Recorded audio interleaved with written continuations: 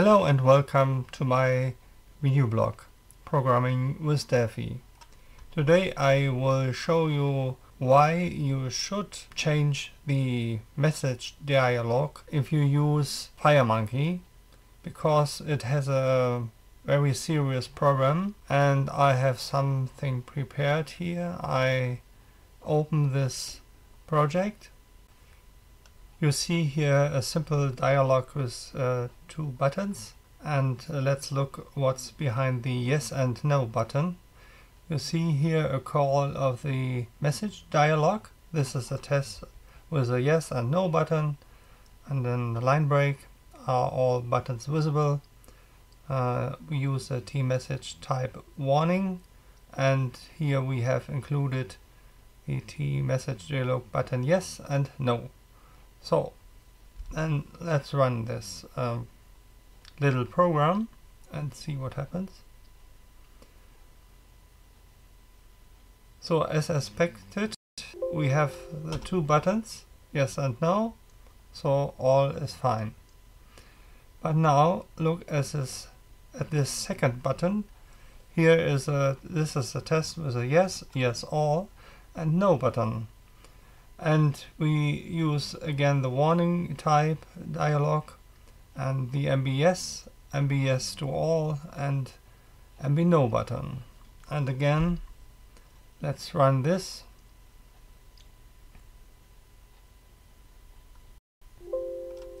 No yes and no yes all buttons.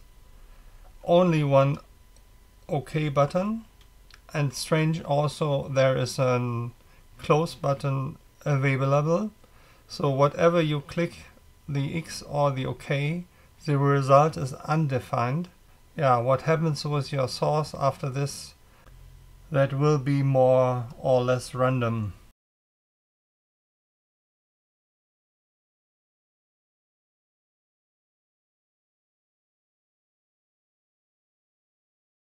But we have here also another program. I start this again, and I start this program on another monitor. I have here a high monitor system. This is the high monitor, and normal standard monitors are on the left, on the right side.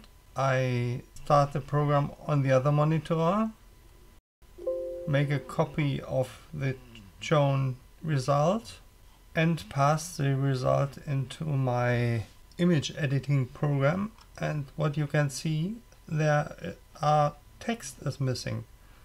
We can see only this is a test with a yes and no button, and not the sentence are all buttons visible.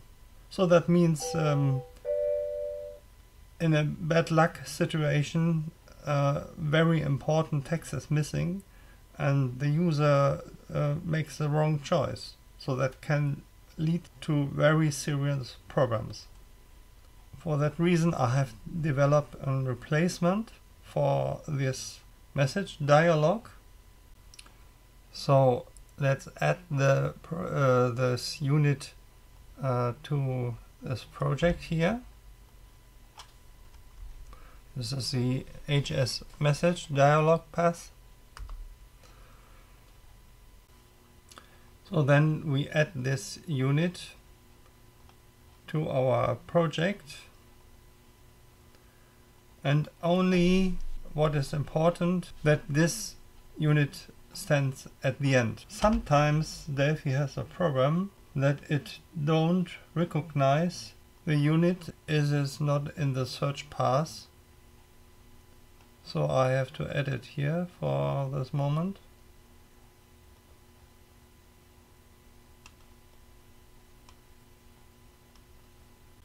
So again, it's important that this unit is behind the FMX-Dialog, because it has also defined same function names, and also the show messages here included, so that it will be automatically replace this normal.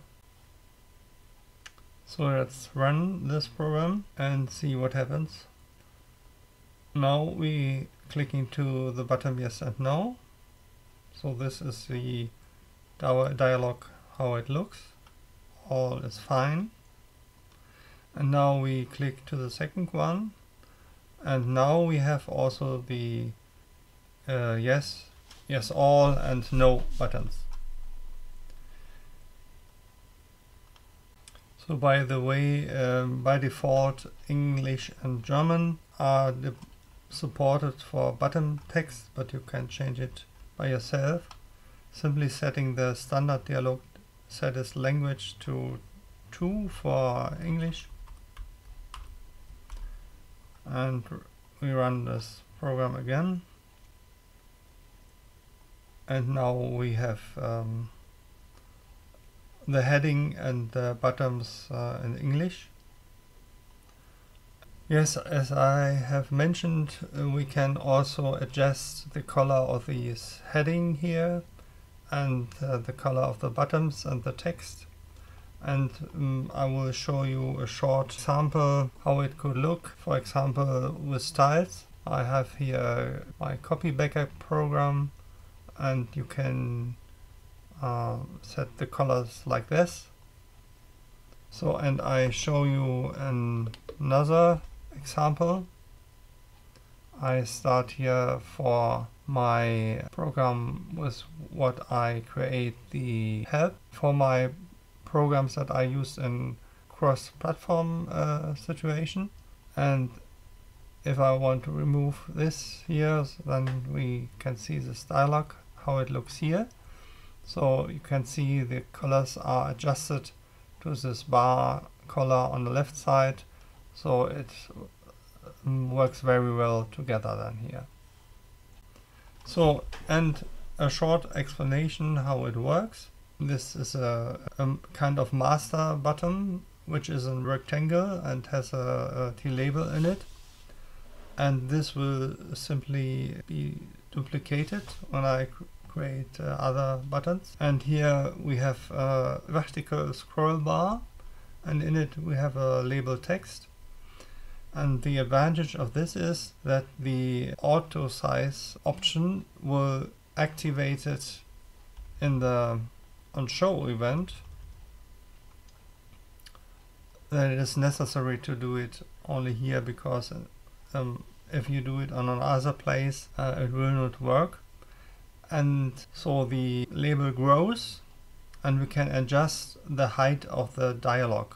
So if we have very long text, the height of the dialog will be adjusted to a maximum that you can define.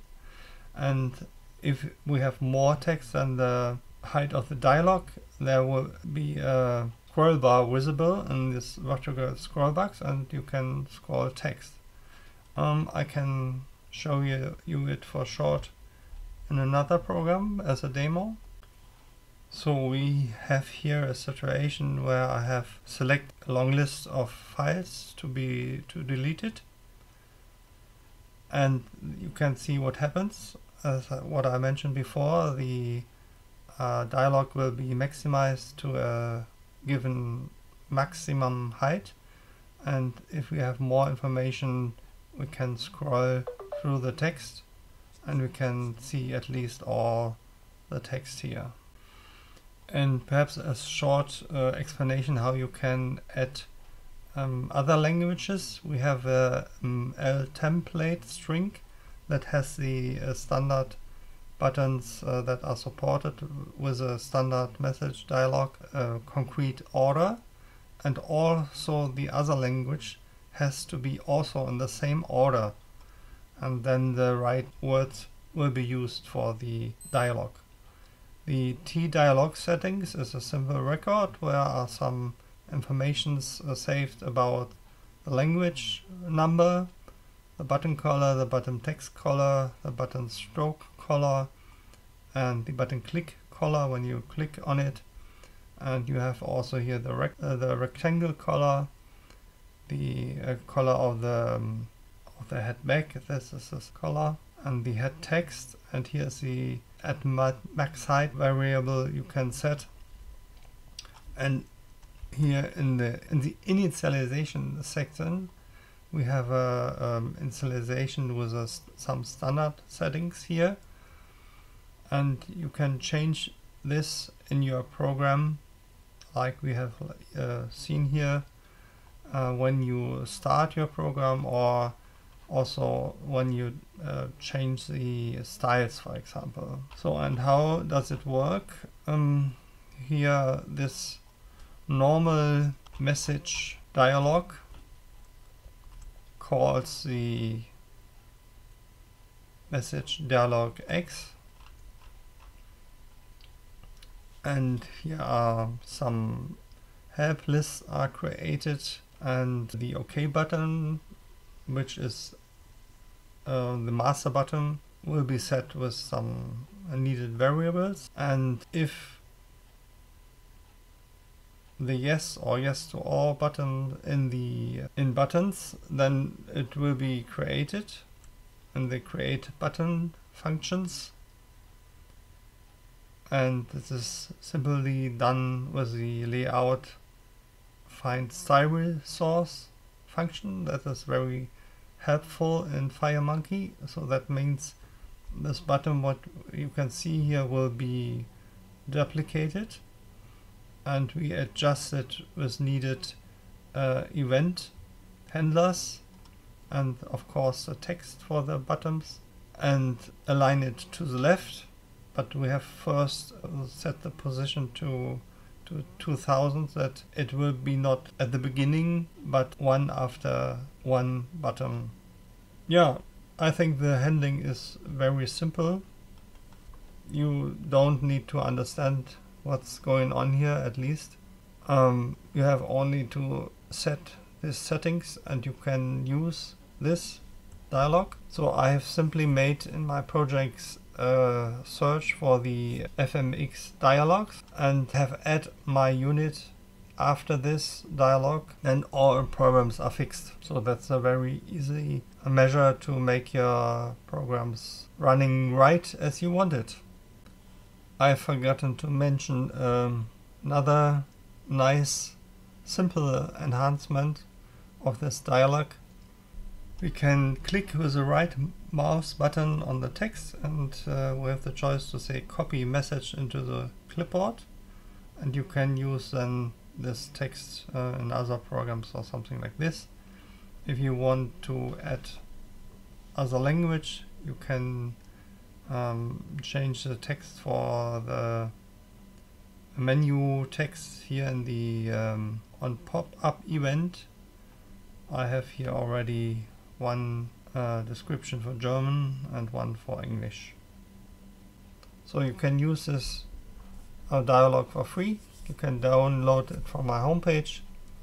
Yeah, have fun with it. Bye bye.